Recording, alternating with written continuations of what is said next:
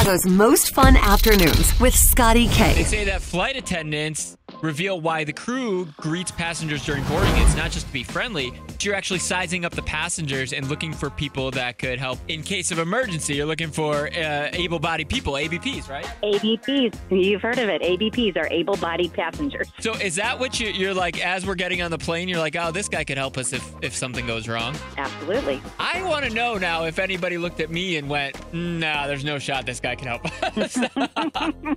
What kind of features are you looking for? Just big, strong men. So, What or about big, little women. strong men? Like, I'm not very tall, but I'm strong. Yeah, that'll work. Do you think I'd go in the maybe category? Yes. Michelle, you're a flight attendant from Bourbonnais. I picture you guys back there with a whiteboard, and you're like, hey, guy in 13F looks like he knows karate. Mark it down. It can be. It can be sometimes for like cute passengers, though. We do make a list. For cute passengers? Yeah. That's hilarious. Well, I definitely never made the cute passenger list. I can't help in an emergency. I'm not fun to look at. I should never fly.